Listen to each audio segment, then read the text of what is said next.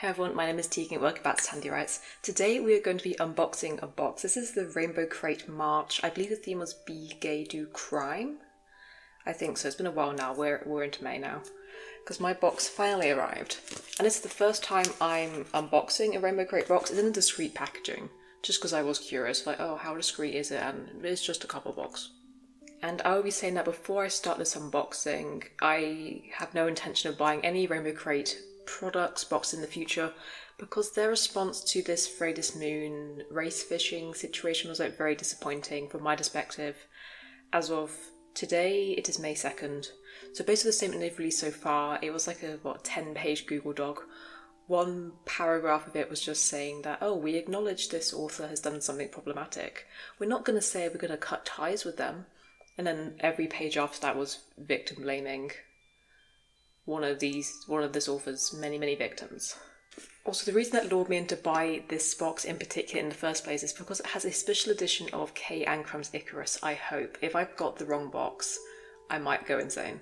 But Kay Ancrum up here somewhere, I am obsessed with her. Icarus came out in the US at the start of March and the UK release date wasn't until the start of May.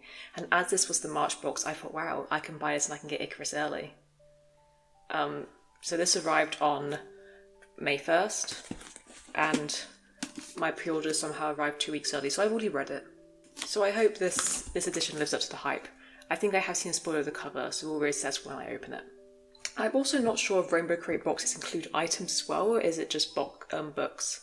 I know it's got a traditionally published book and it's got an indie published book. I'm pretty sure the indie one is Joker 7, and like, the reason I am so hyped for this company in particular is because this is probably like the only way an author, a self-published or indie author, could get a special edition book or a special edition version of their book without having to like fund it themselves.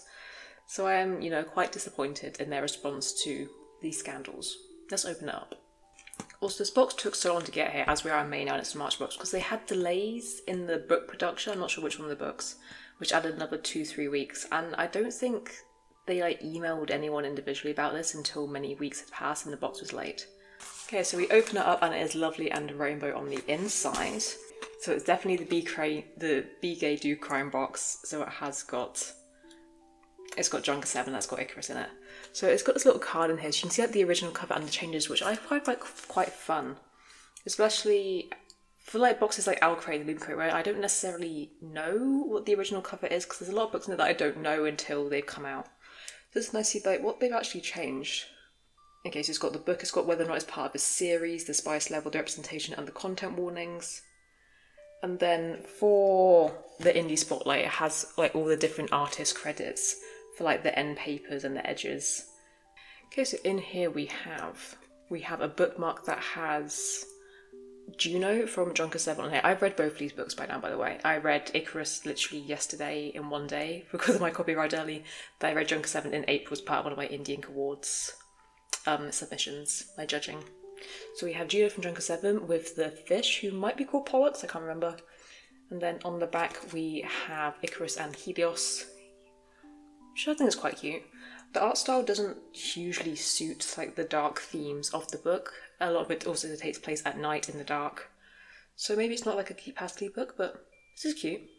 And then we have, I guess, a signed book plate. It's like a stickery, you can kind of see, of Castor and Juno again. I love this. This very much does suit the book. And also it's very reminiscent of the original cover. But yeah, so this art is what the new cover is. But no, it's very reminiscent of the greens and the spacey vibes of the original cover. So I think, yeah, the items, the book plate and the bookmark. Let's put this down and open it up properly.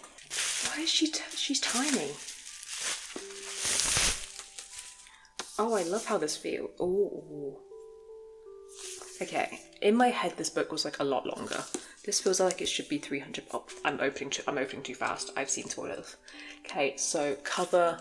I do love. I love that the trans pins and what other pins are? I think it's the trans pins and the lesbian pins, but there's weird. I think it's going to be moon shapes or sun shapes on her hair, up close and personal. Love this, exactly how I imagine the characters in my head. It's beautiful, it's funny, and also you can you can see where the text is shiny here. It's textured there as well. I love that. I'm actually very impressed because I know they featured indie books, but I don't know if they went like above and beyond and treated indie books as if they were their own like magical special thing. And I'm glad they do. Like, look, this is gorgeous. I mean, just looking at it from this is like one of like the nicest special editions I own. Let's open it up. We're going to just take the dust jacket off and we're not going to look at the insides. I lied, we're looking at. And it's shiny on the side. And it's shiny on the back. This is... And then we have the goldfish on the front here, and I'm not sure what constellation it is. There's definitely specific constellations mentioned in the book, but my brain doesn't work. This is gorgeous. And like, I said I was buying this box exclusively for Icarus. This is worth the cost of the box and the international shipping fee. The box was probably around £30, I think. It was, or maybe less. £30 max, then plus international shipping, which was in like the £15 to £30 range. And they get, and like, they put the numbers on the spine, so that means I have to get, if they do a special edition for the second one, that means I might have to get it, guys.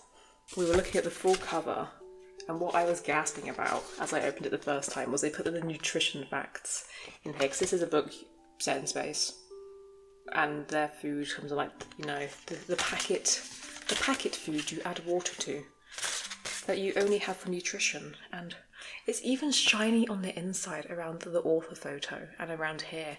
And that is something that, out of like the Owl Crate and Lunar Crate books I have, they don't have that. They don't have that full attention to every part of the book. So here, okay, on the inside, it's got the amount of pages, it's got 307 pages, and it's got the representation, and it's got the genre and the plot. As like that, this is such a fun, cool detail that is, again, definitely relevant to the contents of the book. And here we have the map of the galaxy. The book is set in I don't know if it's in the near future or far future, where the planet Earth has come inhospitable and they've moved on and inhabited other planets and the whole galaxy. So here's a map of like the whole galaxy, the map of the galaxy, and like the route they took, because in the book, Juno is being smuggled across the galaxy. That's a very, very bland summary, but I am going to do a full review for this book, especially now that I have this gorgeous, gorgeous copy. So they've got the route, and they've got like which ones are shown as like rest stops, full stops, and just the whole route. This is so fun. Is the back the same? No, the back's different. The back is one of the sweetest scenes in the book. Juno's being smuggled across the galaxy because she is a big activist and the government wants her dead. So they stop on one of these planets and they go in the alleyway and they find like a graffiti mural of Juno. And she takes a little photo of her to show she's alive and things like that. And this, I want prints of this. This is gorgeous.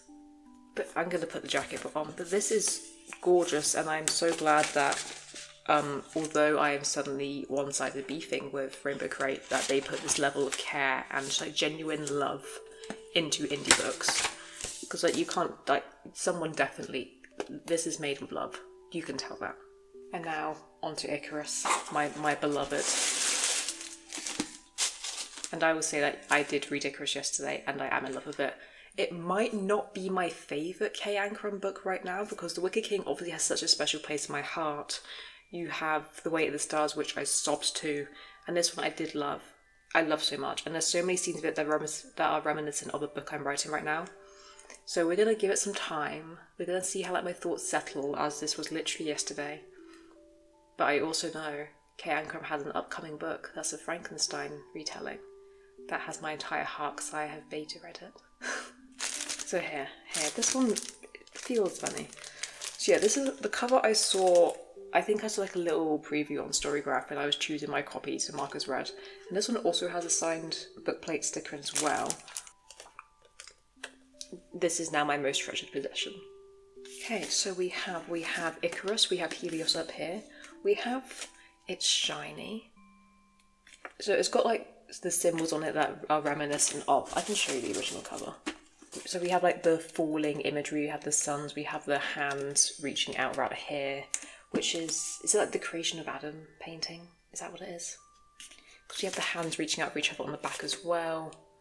It's shiny on the front. It's very like low contrast, it's very pastel-y that I can read it, but the focus is definitely on the art here rather than like a full cover design. Then on the inside, it has the same nutrition facts as Junker 7. So is this just a Rainbow Crate thing? Because it works for Junker 7, because they have like the nutrition pack meals. But is this just a thing they do? Then on the back we have the very beautiful, hold on. It's just it. What? Okay, so we got my Waterstones copy that I've also sent an email to complain about because it's like damaged on the inside. So what they...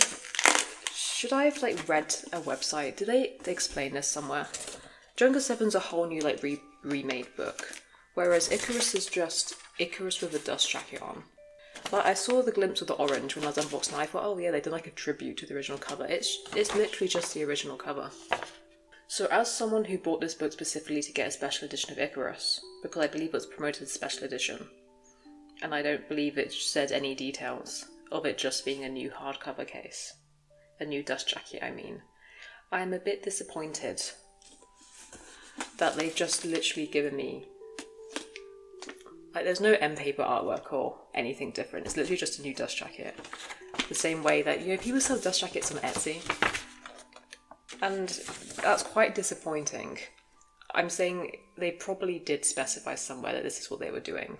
But as someone who did not read any of it, I'm disappointed that it doesn't have the same, like, absolute beauty. Like, this is the special edition. This is a hardcover jacket I could get off Etsy. Like, it's cute. There's definitely attention to detail of, like, the book plate matching. You can kind of see, like, the design going around the edges of here and, like, the art on the bookmark, and, like, that's cute. I'm not sure how to end this video. In conclusion, I like it. I like that they're showing a lot of love to indie books. The box is very affordable, even with the international shipping, for two... I'm very hesitant to say two special edition books now. For two books, one of which is a very lovingly, well thought out, detailed, very well crafted special edition, and one that has a lovely dust jacket. It is a lovely dust jacket. And, you know, I enjoy the bookmark. I enjoy like the little signed book plates. I've lost my Kayla one. I would like... they probably do this. I would like a full detailed list of every change they're making to the books. Like how Luma Crate and Owl Crate list out, like, oh, this is a special book, it's got like a foiled case, it's got a redesigned hardcover, it's got end paper, something like that, you know. Because like when you see this, and it's got like unique front and back end papers, this just pales in comparison. But again, I'm so glad that the indie book is the one that's absolutely dominating this box. It's like, I'm happy. I am happy. I'm just also very disappointed. That's because of my own expectations, not because anything they've actually done. I am disappointed over their response to the scandal though. So yeah, let me know in the comments below if you've ordered a box from this company before, if you liked it, if you've read any of these books, because I read both of them and I adored both of them. But yeah, thank you so much for watching, and I hope to see you next time. Bye.